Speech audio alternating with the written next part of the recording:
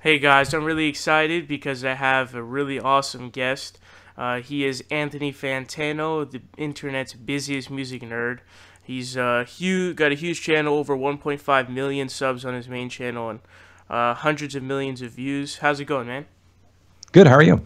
I'm doing well as well, man. I want to give you a big thanks for doing this. But I want to start out because I don't think I've heard you talk about this.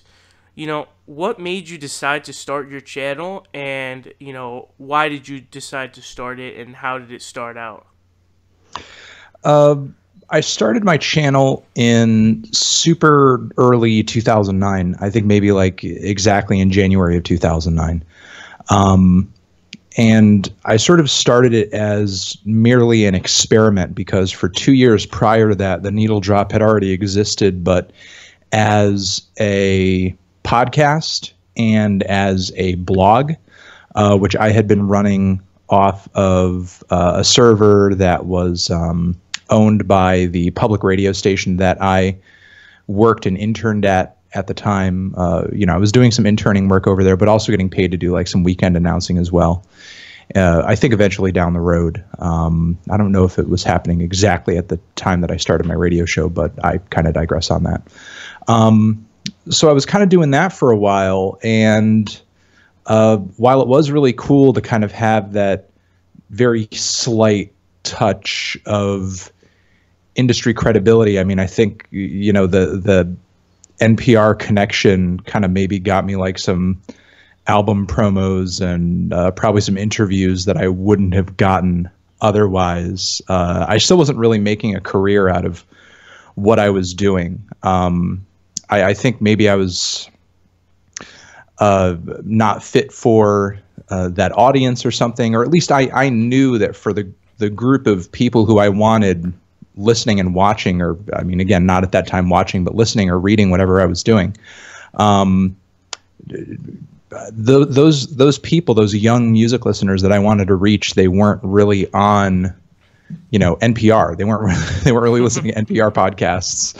And I'm like, okay, like how am I going to reach this group of people? I was already a huge fan of YouTube.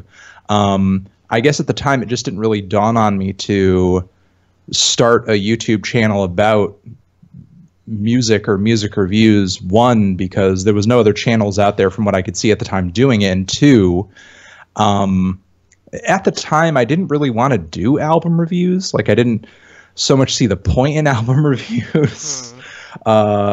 I had basically said to myself, I want to create the kind of content based around music that I would want to consume, period. And that's essentially you just kind of turn people onto stuff and just kind of play the song, give people a little bit of background and insight as to why it's good and what makes it special, and then just kind of move on, kind of be a curator, be a tastemaker, whether or not you think it's bad doesn't matter quite as much at the end of the day.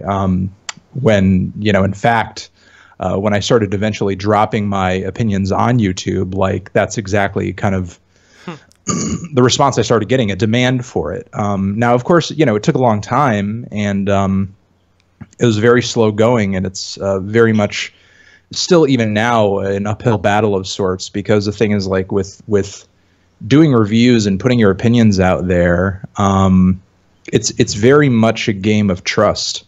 The thing is, if somebody's stumbling across your channel for the first time, period, and they have no clue who the hell you are, even if you've managed to put out a good review, because they're not familiar with you, like they don't know whether or not to watch another review or trust you, or you're just some random asshole. It's like they have no reason to believe anything that you say. But once somebody has kind of watch multiple reviews and they kind of get a feel for what your point of view or your taste is, and you even maybe recommend to them something that they wouldn't have heard about otherwise, and they love it, then you're getting closer to, or you're quite possibly at that point where you've established trust. So even though I was coming out with reviews since 2009, it's taken a while to get to where the brand is now. But it's with things moving at the slow pace that they have, and kind of, very gradually snowballing as time has gone on, it's meant that in order to see more success out of what I'm doing, I don't necessarily have to work at it harder than I've always been. I mean, I've always been working at it hard, but now it's like the same amount of effort that I've pretty much always been putting into it, I see greater, outcomes out of.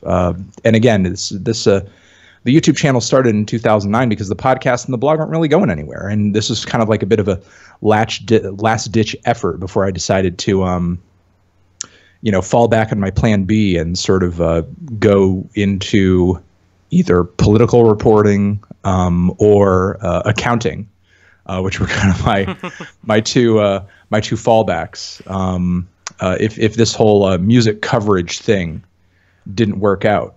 So you say you started in 2009. So I remember first seeing videos from your channel back in, I think it was 2014 or 2015, and your channel was doing pretty well at the time. So when did it start to take off and start to grow a lot? Which year was it?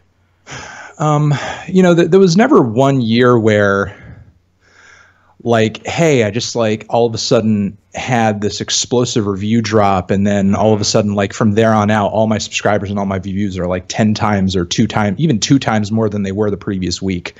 I mean, I think maybe one of the biggest influx of subscribers I've ever gotten was probably for my Kendrick to Pimp a Butterfly review. Yeah, and as far as and as far as my views and my subscribers were concerned, I mean, that very next week, once the original hype for the album had died down, I mean, my traffic and everything pretty much went right back to where it was, except for maybe very, very slightly elevated, which again is good, because over the years I've seen so many YouTube channels that, you get like this huge, gigantic like hit of viral success, and it's explosive. It's, at the time it almost seems like a sea change. And for a lot of people who are kind of caught in the middle of that hype, I'm sure it seems like it, because that moment can be so overwhelming, especially when you're so unfamiliar with the way the game is played, that this could be the new normal. But YouTube channels that were 10 times bigger than mine at the time, and were at their peak probably 3 to 5 times bigger than my channel is right now, 2014, 2013, 2012 have completely disappeared. I mean, some of those channels are still on YouTube in like the top 1,000 channels in terms of subscribers, but they maybe net like 1 million or 2 views a month, and that's it. There are quite a few dead old channels on YouTube that are essentially like just dinosaurs at this point. And I think the longevity of what I'm doing is greatly attributed to, not merely being reliant on viral success to make what I'm doing work. Also consistency. Also, I don't have one of the younger fan bases on YouTube. I mean, there are certainly teenagers in my audience, but for the most part, my viewership does kind of range from like maybe 16 to 35. So there are quite a few older listeners and viewers in my audience that, aren't necessarily going anywhere anytime soon. It's not going to be like, like let's say Jake Paul, for example, nothing against the guy, but most of his fans and viewers are like 10, 12. And as soon as those kids are like 18, they're not still going to be fucking watching Jake Paul. And, ultimately, like I'm not just trying to like make viral success here and then cash out. I'm like trying to do this long term. I'm trying to get longevity out of this. I'm trying to build a name for myself. And I'm trying to compete with other music publications out there, but just on a completely different medium. And, I would like to think I'm succeeding at that up until this point. Yeah, absolutely.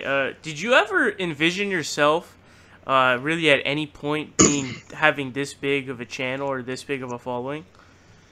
Honestly, like, no, absolutely not. I obviously wanted to make money off of what I was doing, and to kind of answer your previous question a little bit, you were asking like, oh, what was this moment where things kind of exploded, or, some kind of significant, meaningful, defining moment in the history of the channel. I would say that for me was probably around 2012 when I was finally able to quit my restaurant job and just do this full time.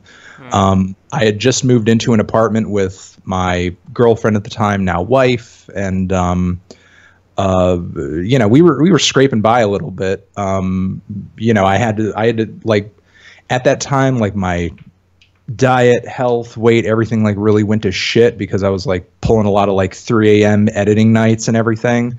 Just continue keeping up with the content demand. but obviously it ended up kind of working out and getting better. And my schedule is not nearly as arduous as it used to be when I initially kind of quit my job to focus on this. But again, when I could kind of focus on this full time, that was a defining moment. But to sort of go forward as far as imagining myself doing this, at the time, like when I was in high school or college, like, no, absolutely not. Like, this was before the housing bubble popped and the internet kind of fully changed the media landscape as we know it. And I still envision myself going for a career in radio. And now that's like not really a viable thing, or at least as viable as it used to be. And beyond that, even when I started my YouTube channel, I had no idea what the potential ceiling for this sort of thing could be or could have been. I mean, right now at this moment, I kind of feel like potentially the sky is the limit. Like, I really don't know, because the thing is, like, prior to me starting this channel, there was no community around this sort of thing. You know what I mean? There were a couple other guys, one of whom goes by the name of You're Wrong, I'm Right, who was a Canadian guy. There was another guy who goes by the name of Jumble Junkie. There was another dude who, Sammy Jarouche, shout out to him, who had a YouTube channel called the Rocket Out Blog. Like, around that time, like, that was it for the YouTube music coverage, reviewing, whatever you want to call it, community. And, for a while, all four of us weren't even aware of one another's work. And, eventually became aware of one another. But now there are like dozens and dozens and dozens of music review channels, music reaction channels. And it's all kind of like difficult to keep track of as of right now. So, I mean, still to this day, I don't know entirely what the possibilities are. I mean, last week, or rather 2 weeks ago, I was just on, a tour through a bunch of major cities on the East Coast and in the South, and we went to Atlanta and Nashville, and we sold out tickets in multiple places, and we had hundreds of kids coming out to the shows, and it was a total performance thing, part like TED Talk, but also part like comedy bits as well that kind of made the kids all go crazy. And no, I never imagined that my YouTube channel would sort of put me in that position, take me to this place, because the thing is, like, because there's not a whole lot of people out there I can point to kind of be like, hey, that person did this, I'm going to copy that. Because there's not a whole lot of examples out there being set for me. I'm just kind of figuring it all out as I go along, like what the possibilities are, what I can do, what I can't do, what's good or bad content to make, so on and so forth. I mean, I certainly have had my influences in the public radio and journalism world. I would like to owe a lot of my accuracy and personal opinion standards to, the journalistic sort of atmospheres I kind of came up in, because I would like to think that in that sense I do take myself pretty seriously.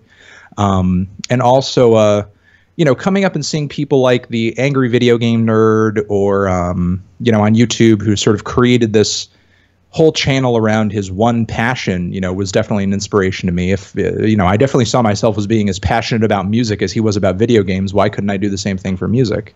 And also on top of that, seeing people way back in the day like Gary Vaynerchuk, who, these days I don't kind of buy into his whole motivational social media shtick as much as I used to back in the day, which I don't know if you're familiar with his work at all. Are you aware of Gary Vaynerchuk? No, I don't know who that is. He's this dude who way back in the day, in the 2000s, he used to run a website based off of this, basically this like liquor store that he used to run with his dad. And he had like a web show called Wine Library TV. Now, I don't drink. I don't know fucking anything about wine. But this dude would like review all these wines, and it would be the most entertaining fucking thing. Now, again, like, I don't know anything about wine. I hate stuffy suburbanite, like upper crust pieces of garbage who probably like just drink the stuff like it's water. But his approach to just talking about wine and sort of ingesting it and kind of reviewing it was just so electrifying and entertaining. You couldn't not like appreciate it, even if you're sort of on the outside. If you're somebody who is obsessed with something, anything. Like, you can appreciate kind of seeing that passion come out of another person. And nowadays he's just kind of like a social media guru who kind of grifts rich people out of their money by doing consulting work for them, because he's like, hey, look at me, you know. I respect the hustle. But the thing is, like, it's you know, it's not as interesting to me as what he used to do. I know he needed to kind of transcend out of that to probably make the millions of dollars he's making today, or at least I would like to think. At least he puts up that facade successfully. But back in the day, like, you know, sort of seeing people like Gary, seeing people like the Angry Video Game Nerd sort of turn these things that they were passionate about into their internet livelihood through a series, through a web show, through something that was inspiring to me, and that sort of drove me to what I'm doing today. And again, I'm still kind of figuring it all out as I go along. I feel like music review culture per se is sort of, I don't know, I think it's sort of almost centered around you, I feel like. And I think that's because you have one of the most, what I would call, like, active fan bases that I've seen. And, you know, there's all the Melon memes, and I know that you embrace it. When did that start coming to fruition? Because I don't recall that, or at least maybe it wasn't as constant as we see it today. I don't recall that back in 2014 or 2015. There always has been kind of an element of meme culture surrounding what I'm doing, because I remember back in the day, I mean, there definitely were photoshops that I would share. I know that I had a huge following at the time on the music board on 4chan, which back in the day was not quite as bad as it is these days. You know, I think part of the reason that is that you know, unfortunately, 4chan, I think a lot of the creativity that originally was on that site has kind of matriculated off onto other platforms on the internet. And, you know, that's it. It kind of sucks to sort of see the website kind of be a shell of what it once was. I mean, the people who, you know, used to run it and own it don't even own and run it anymore. And it's just like, you know, it's not the same vibe. It's not the same culture. It's not the same anything anymore. It's you know, I still think it's nice that it's still standing there as an institution, and it's good for a laugh every once in a while, but it's not kind of like the guiding force in meme culture that it used to be. And I had a huge following on the music board. And I used to actually go on there back in college quite a bit.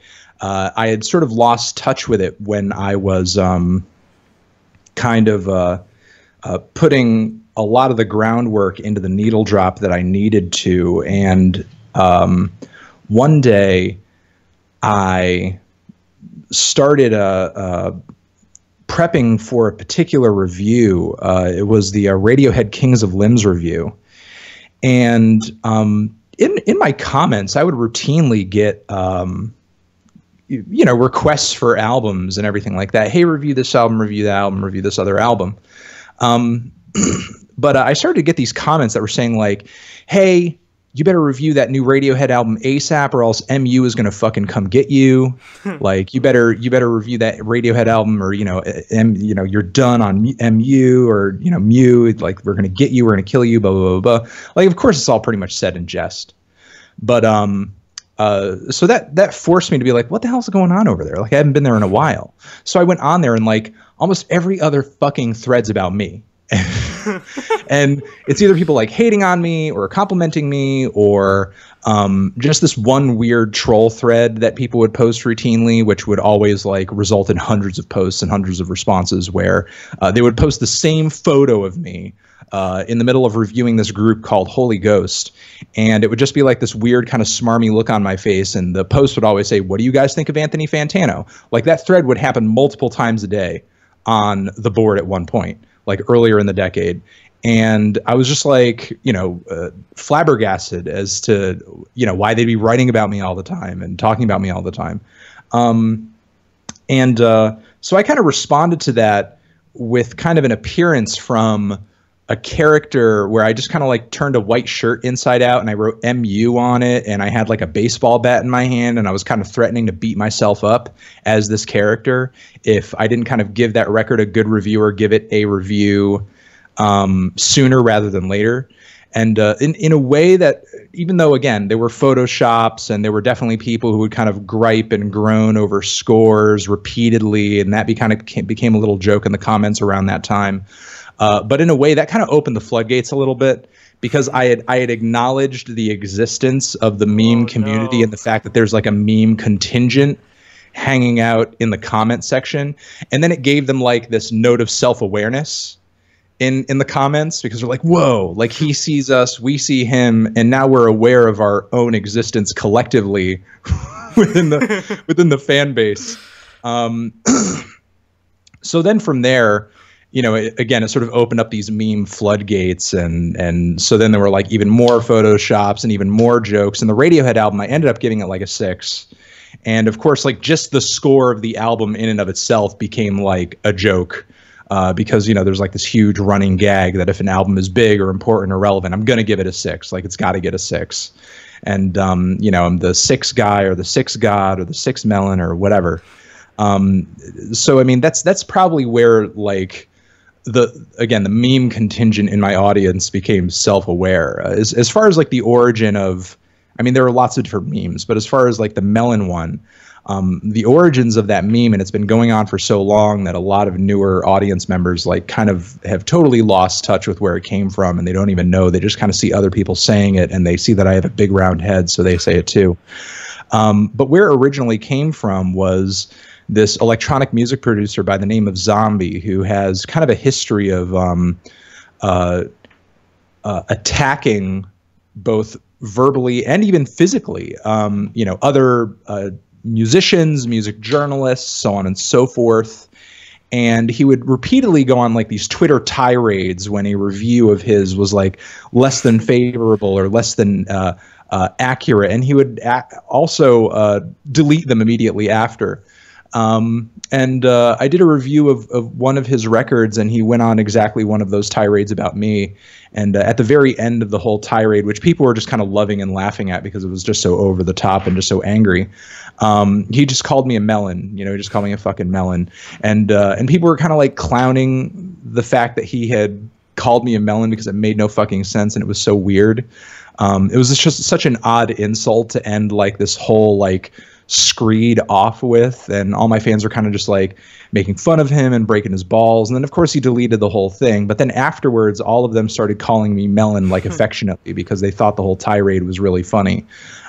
So from then on I was kind of known as the melon. And it's funny, even after like that whole tirade, while the melon thing did become a meme, it wasn't even as big of a meme as it is now, with like less of a connection to the origins of that whole meme. I feel like people use that terminology now even more than they did like back in 2012, 13, 14, back when that was originally said.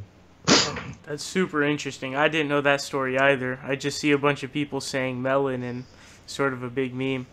Yeah, it's totally disconnected at this point. It's funny. I think it's 100% disconnected. But so getting into music here, I just kind of want to segue in. You know, the Pusha T and Drake beef happened. And now I have seen some of your stuff on that, but I was wondering if you could just sort of lay out what your thoughts were on the beef. You know, who won, and you know, just the progression of it.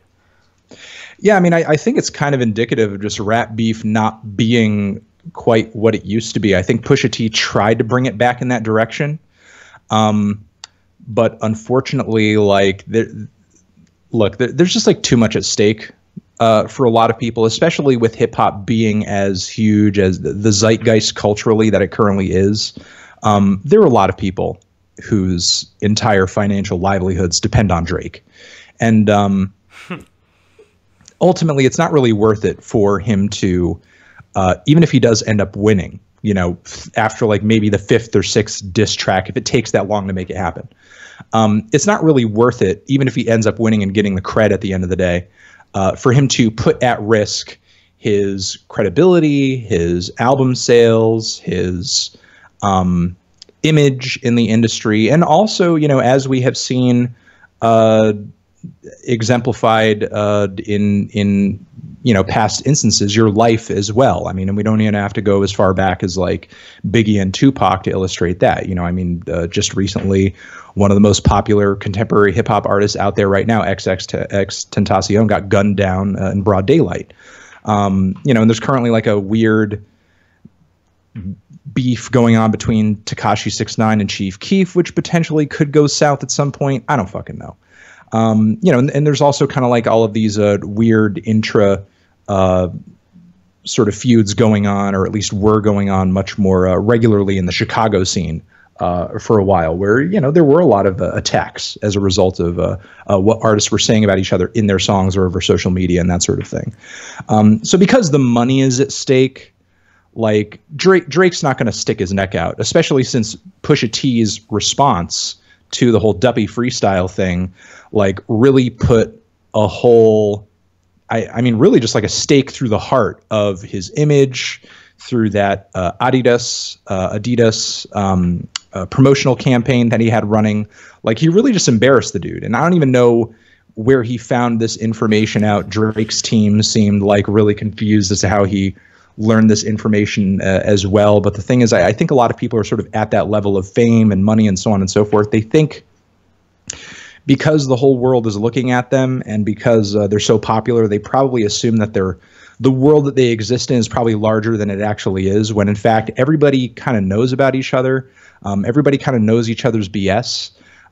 Even the world of music journalism is super duper duper small. Like, the major players, there aren't that many of them.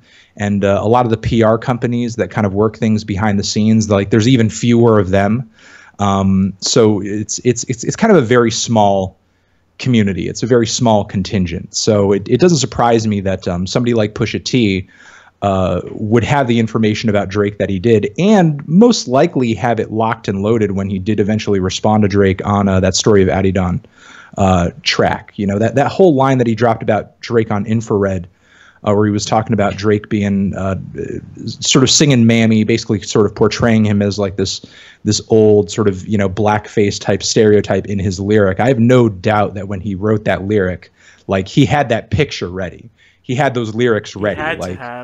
He had to have had all of that ready. And again, we sort of see with the way that Drake responded with merely just an Instagram story post in text, sort of basically trying to explain away the picture, which, as I said in my video coverage of it, like, yeah, it doesn't look very good, but mostly because of the way that Pusha T, like, was able to frame the picture by taking it out of context. I mean, Drake, at the end of the day, he is a black artist and he was a black actor, and it's certainly within his right to sort of try to make the social statement that he was attempting to at the time. But also, I think another reason that maybe people didn't take the picture so seriously is that Drake doesn't really talk about social issues anymore.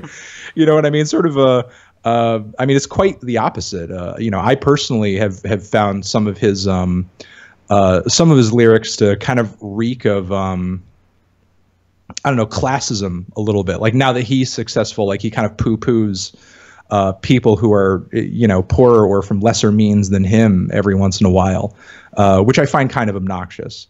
Whereas, like, as successful as somebody like Pusha T is, I sort of see him as being someone who's still very much in touch with where he came from. Though that, again, that's not exclusive to the whole Drake situation. I mean, we could even talk about how Kanye West is totally off the rails right now at this very moment in some respects. But yeah, I mean, for the most part, I think Pusha T definitely came out on top of that beef. But at the end of the day, I think Pusha T, unfortunately, is not really capable of kind of ending Drake's career, and again, I guess not that I sort of wish for that to happen. But I guess, as detrimental as I'm sure the whole thing was to Drake's wallet in some respects, Drake very much appeals to a very different audience than Pusha T does. And while it was like a really nasty diss track, at the end of the day, if Drake just writes a bunch of kind of moany, basic, catchy songs that people want to hear, like, people are going to listen to them. And I think on top of it, like, the industry is so behind, like, forcing this Drake thing down our throats, even though he's not really writing the best material of his career. which is definitely exemplified with the whole way that Spotify treated the album rollout, which I don't know if you followed that very closely, but if you went to the front page of Spotify the day Scorpion was released, Drake was on the front page, the front picture, the front cover of every fucking playlist on the front page. He was on the front of the indie playlist and the UK hip hop playlist, which makes no fucking sense. Like, he was on the front of playlists that he had no business being on the front of. Spotify actually gave some paid subscribers refunds for their subscription who were annoyed by the fact that they couldn't sort of just go on the front page of Spotify and continue to use the service as they normally would. But the thing is, like, Spotify, at the end of the day, they want to turn a profit. And they know they want to do it off of Drake. Drake wants to turn a profit.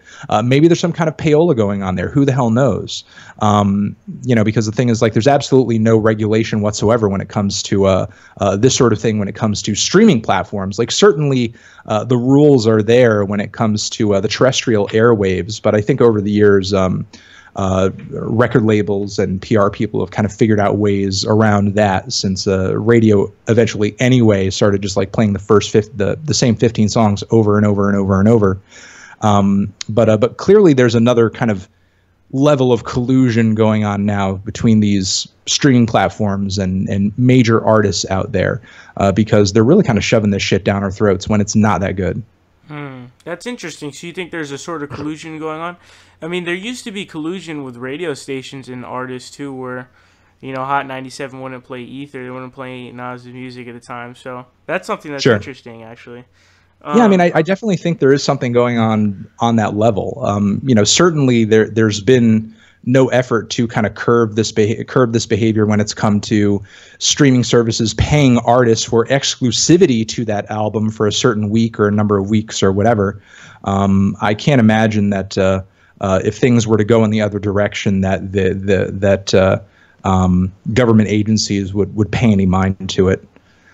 Okay, so I have something that I wanted to say, and I want to see what your thoughts are on this, because I feel like, hip-hop rap in general has gone downhill from the 90s and the, earlier 2000s. I feel like, we've gone from, obviously Nas, Biggie, Tupac, and, all the other, great rappers, to now having more, we have Chief Keef and we have Drake and, all these other guys. And I feel like hip-hop has really gone downhill in terms of its quality. I also feel like music now is more, its lyrics sort of take a backseat to we need a good beat. And I feel like it's just of lower quality nowadays. And I find myself just listening to a lot of 90s music still. And so I want to know what you think about that and how you feel about that, whether or not it's sort of taken a downturn. And I know because you just went absolutely to town on Lil Xan's Total Xanarchy. So, I want to know your thoughts. My thoughts generally on like the current state of the quality of rap music. I think what a lot of people don't quite understand, because the current meta of rap music makes things so chaotic and hectic, because things are so popular, the dust hasn't settled yet, and we haven't quite put two and two together as to like why things are shifting artistically and lyrically and so on and so forth.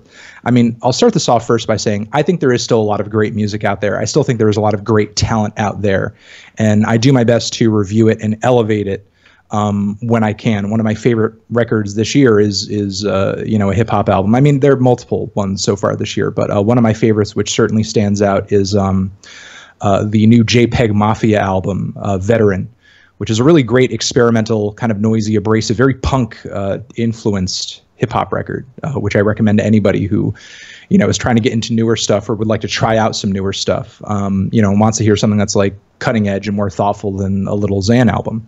But the thing is, like, with hip hop music being as popular, being as mainstream, being as dominant over current musical culture as it is, you're going to get a flood, you're going to get an influx of people who aren't really making great music because they're merely just kind of popping in to chase after the trend, and that's it.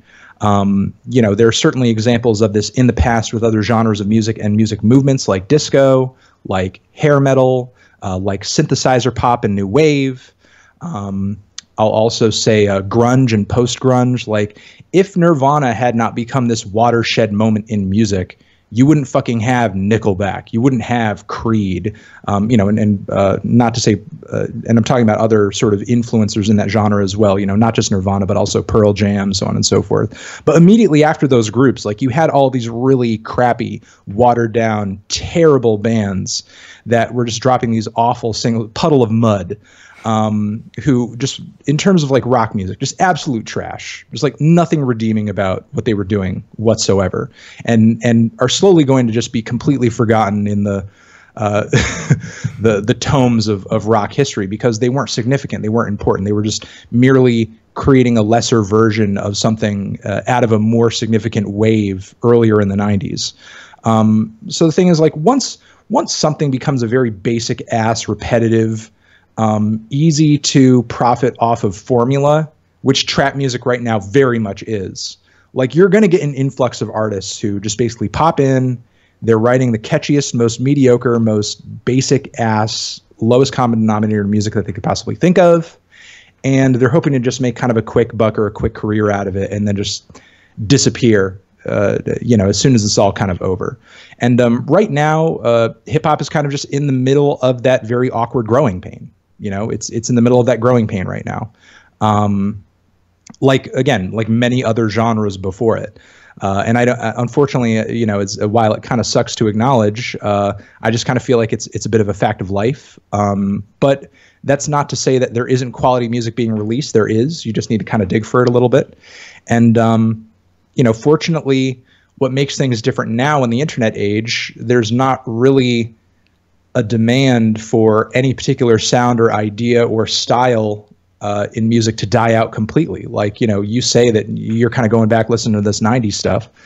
And there's still plenty of artists out there who come out with music, and they're contemporary artists whose sound is very much indebted to that whole 90s vibe. And even some artists are on an 80s thing every once in a while. But, I think to artists like Your Old Droog, I think to artists like Joey Badass, two very new, very contemporary artists whose whole sound sort of revolves around that 90s thing. And because the internet doesn't really truly let anything die, even if you wanted to go out there onto a platform like Bandcamp or, maybe even some other platform too, you can still find people making bluegrass music. You can still find people making outlaw country. You can still find people making like 90s era drum and bass and jungle and shit. Nothing really ever truly dies on the internet. But the mainstream is going to do what the mainstream is going to do. Okay. So that I do see what you're saying. And I think it, there still are good quality rappers. I still think that people like J. Cole and Kendrick are pretty good, but it's harder to find good artists, is kind of the way I'd put it. Yeah. But I wanted to move into, talking about your political leanings. So I sort of have a feel for where you fall on the political spectrum, but I think it'd be best if I just sort of let you explain, what your political leanings are. Yeah, I mean, I to kind of put it bluntly, I would say I'm very much probably like a Bernie-crat, progressive, and probably leave it at that. A lot of the policy positions that I see people kind of touting on the progressive wing currently, we're talking free education at public colleges. We're talking Medicare for all or single payer, ending the foreign interventions and all the needless foreign wars overseas. More infrastructure spending, fixing problems here at home like the Flint water crisis, that sort of thing. Ending this super abusive approach that we take to immigrants at the border, especially going on right now.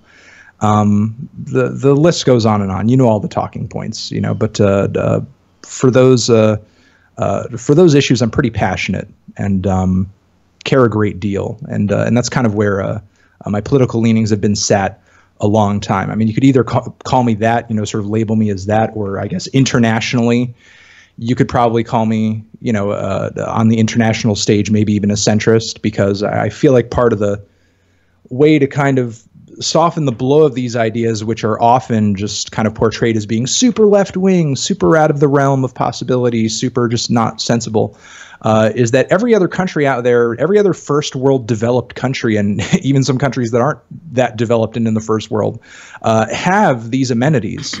And they invest in their populace. They invest in the education. They invest in the health of their citizens. And we don't seem to get that same benefit. We're just kind of being worked to death, unfortunately.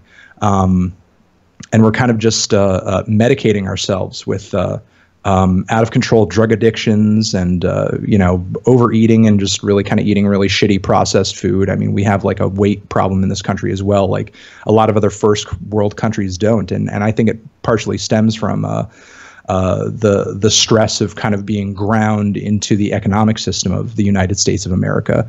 Also, of course, we absolutely deserve a police or a law enforcement arm of the government that doesn't abuse people and take advantage of people and kill people as well, especially unarmed people.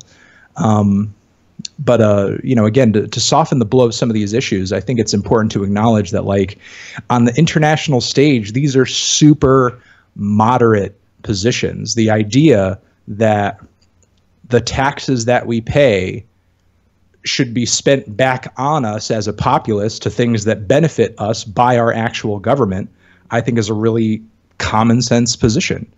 It's certainly better than blowing all of that money on bank bailouts or corporate welfare or hundreds of military bases across the world, or one endless war in a country that most people can't find on a map after another, after another, after another. So those are kind of the positions that I'm passionate about, and you could even bring up some other ones if I forgot to mention anything that you're curious about. How would you rate the Trump presidency on a scale of 0 to 10?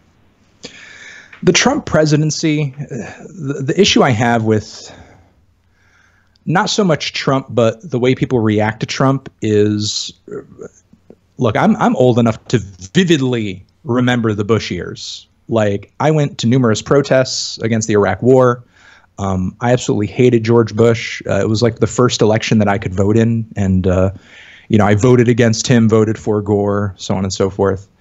And to me, what Trump is doing, as far as like, just his policies, as far as like just the way he legislates, it's not really that much different than the neocons of the 2000s. And it is a little aggravating to sort of see a lot of people kind of react to Trump as basically like this super crazy sea change in right-wing politics. And in some ways he is, in the fact that he's just so not civil and acts like a total piece of trash, and just doesn't know how to act like a functional human being. But the thing is, like, is as far as the way he governs, like, this is kind of this is standard Republican bullshit.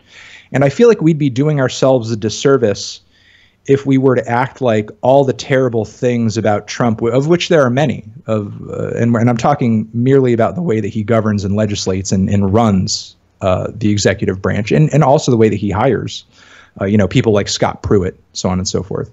Putting someone like Scott Pruitt in the position that he's in is a long time Republican strategy. That's nothing new.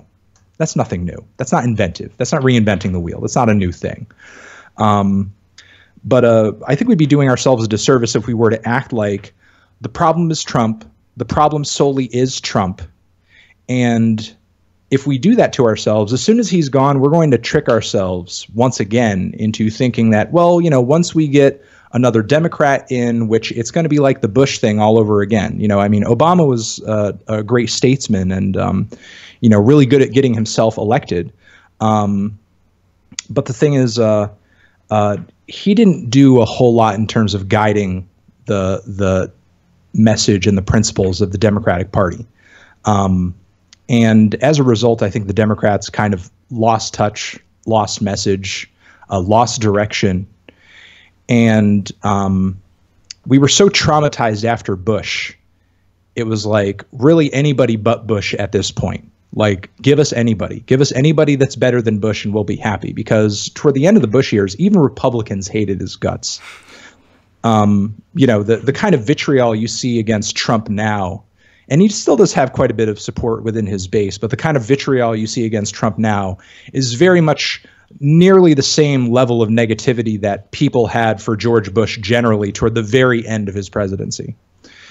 And I think because of just how terrible that was, people were just willing to accept anything that the other side of the aisle handed us because it would be better to some degree. And Obama, he was, even though he did continue to expand on foreign interventions, the drone program, NSA spying, didn't take out the Patriot Act, didn't close Guantanamo Bay like he promised he would his first week in office.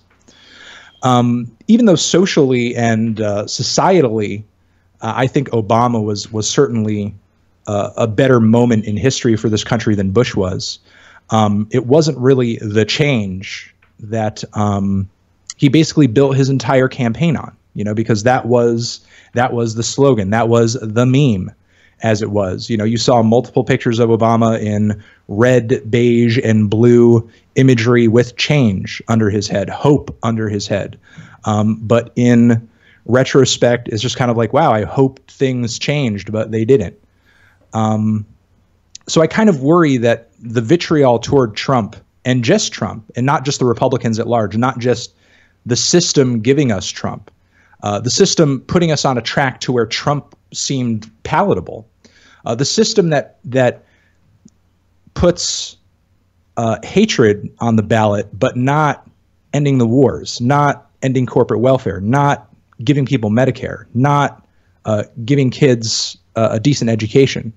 You can vote for somebody on the ballot who wants to put up a wall, but there's no option on the ballot, a viable option anyway, if you care about the Israel-Palestine situation, because no matter which mainstream candidate you voted for in that situation, we're still going to continually just send blank checks over to Israel as if they're not doing anything against international law. So I sort of warn people, whatever the Democrats try to hand us this next time around as an answer to Trump, don't just take it and assume everything's hunky-dory and everything's fine, because this whole mindset of voting for the lesser of two evils has put us in this situation. Because if we just continually vote for the lesser of two evils, that allows the Republicans to slide further to the right and further to the right and further to the right each time. Because and the Democrats historically have been sliding further to the right as well to kind of catch up, because they want to make a lot of the same corporate money that the Republicans do. And as a result, because of that mentality, the bar that we've set for what makes a viable political candidate on the opposition side is so low. All you have to do is be better than Trump. Well, motherfucker, anybody's better than Trump. So it's like, you could literally put Mitt Romney in office tomorrow and he'd be better than Trump. It would be fucking terrible in the grander scheme of things, and it is a terrible choice, but it would be slightly less traumatizing and upsetting and volatile than having Trump in office. So again, when your position is anybody but the guy who's in there right now, like you're doomed to be on a path of self-destruction, because you're not actually doing anything for yourself. You're not actually fighting for anything at that point. It's not a principled position. I get that Trump is bad. I get that he's toxic. I get that he's poisonous. I get that he's bad for the system. But so is the mentality that gave him to us too. So, how did you feel about Hillary Clinton and her campaign and why she lost? I mean, Hillary Clinton, I didn't really care for her that much, again, merely because she didn't really give voters anything to truly be excited about. The whole Democratic campaign was basically, we're not Trump. Like, that was pretty much their position. And the thing is, like, that's not going to excite anybody. The thing is, like, as detestable as Trump's views are, he was actually offering things to people who were voting for him. You know, he was offering bigots the wall. He was trying to offer Midwesterners, hey, you know, I'll do these economic protections and I want to bring jobs back and blah, blah, blah, blah, blah. Like, of course, like he was just blowing smoke up people's asses. But it seemed like Hillary couldn't even be bothered to do that to some degree. You know, to me, Hillary obviously would have been the better choice than Trump. Again, as lackluster as a candidate as she was. But I think a lot of the reason that she lost is just and this could have a lot to do with the DNC as well. But the campaign was just run really badly. Like the messaging was bad. The messaging was bland. The platform, you know, especially after Bernie Sanders kind of added some stuff to it with his reconciliation, you know, and sort of bowing out of the race. The platform was okay. But the thing is, like, that platform, they were doing very little to promote that platform. So it's like, while you could go on the website and see the platform and like, okay, you know, this seems all right. You know, it's like maybe a bit of progress in the right direction. Like, what are we doing to message this platform and put it front and center and make sure that everybody knows about it and is aware of it? You know, the thing is, like, it seems like whenever something goes down, like let's take this recent immigration situation, for example, where, you know, you have the separation of the kids from their family, so on and so forth. It seemed almost like fucking overnight, the Republicans had this running narrative all over social media and even in the news as well, where it's just like, well, I'm a soldier and I get separated from my family too, so not really that big of a deal. And everybody was fucking saying that. Everybody was repeating that shit. The left doesn't seem to have that.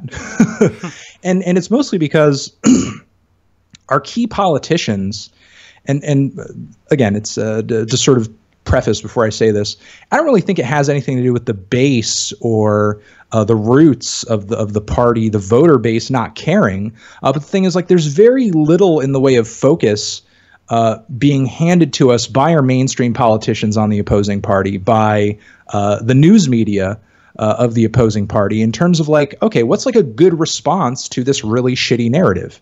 They don't seem to have one. It's like they just don't answer. Like when shit like that happens, when stuff like that goes down, you don't see Nancy Pelosi and Chuck Schumer getting out in front of it on the Sunday shows on TV and saying, hey, like, here's actually what it is. Here's A, B, C, and D. Here's our plan to deal with it. In fact, when it comes to be crunch time, like when it came time to protect the Dreamers, and the Democrats had the government shut down, basically had the Republicans by the balls, instead of like digging their heels in the dirt, standing their ground, and living up to their promise to help Dreamers and help immigrants, they just folded off of this promise by Mitch McConnell, which he later broke, to say, oh, well, you know, we'll talk about it eventually. You know, we'll address this down the road at some point. You know, not even a promise to like, okay, we'll work on some legislation about it right now. Or, hey, you know, we give you A, B, C, and D on this front if you let the government run again. Or, you know, we'll give up X, Y, and Z if you just, you know, let things go as is and, you know, not embarrass us by having the government shut down. And there was absolutely no reason for them to give up at that point, because as polling had showed, like the public was very much convinced that all of this, the shutdown, everything was the Republicans' fault. So, I mean, this was easily something the Democrats could have held onto and could have countered the Republican narrative of in the mainstream media. But the thing is, because the media and the Democrats are basically bought and paid by the same corporations and special interests that the Republicans are, like, of course they're not going to play hardball. Of course they're not going to, you know, take them to the mat on stuff like that.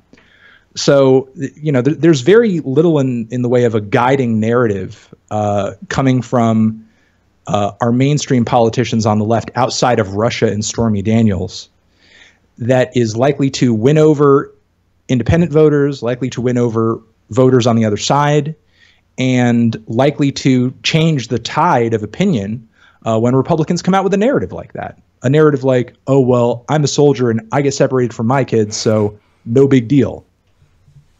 Who do you think would be the best candidate for the Democratic nominee in 2020 to be able to defeat Trump?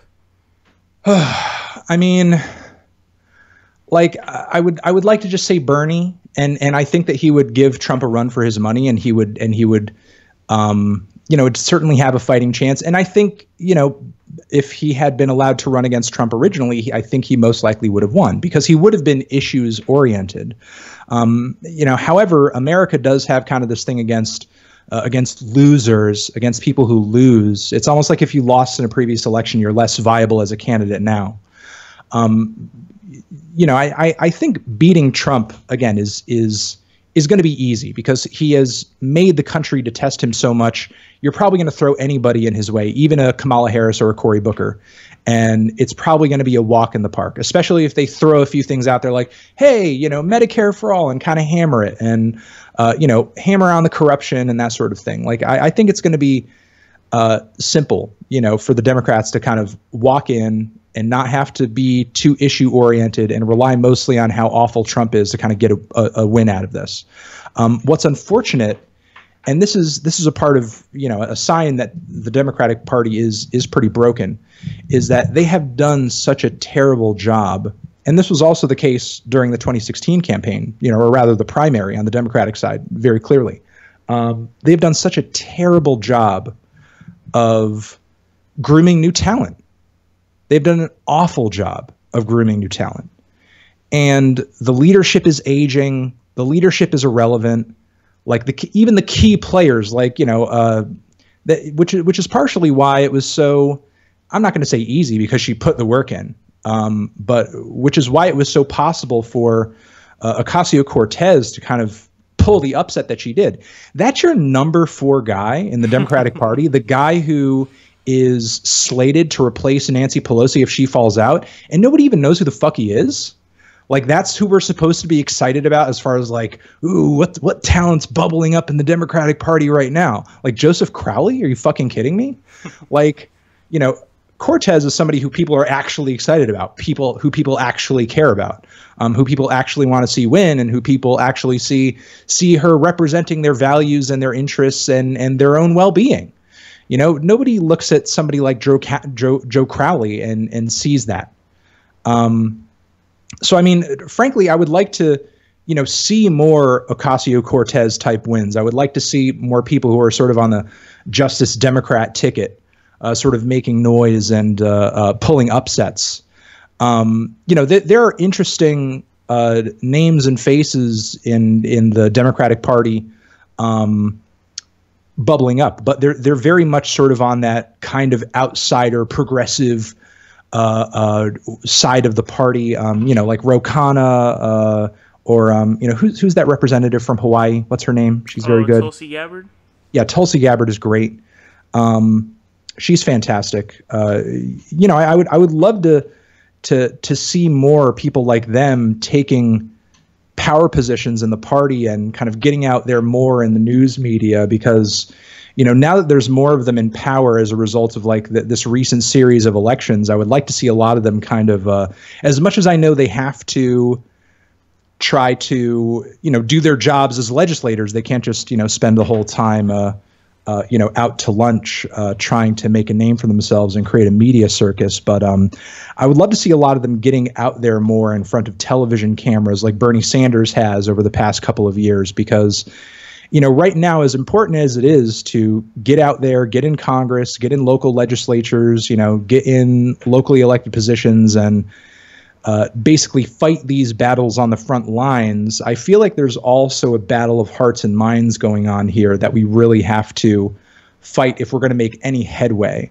Because as important as it is to have somebody like Tulsi Gabbard in the position that she's in, we need to be doing more to get in front of, these television cameras and make our case and, let it be known what exactly we're fighting for, why we're fighting for it, so that American people know out there that option is on the table. Like, a lot of people don't consider this stuff because the news media doesn't present it to them. You get boneheaded segments like, that idiot Chris Cuomo interviewing Bernie Sanders in front of the whiteboard, and he's like, well, people say Medicare for all, that's socialism in squiggly letters. And it's like he's saying like every stupid talking point, and maybe to a degree you could argue that, hey, he's just playing devil's advocate a little bit, but his positions were so asinine and ridiculous that you could kind of tell that he didn't really have that much of a grasp of the situation either.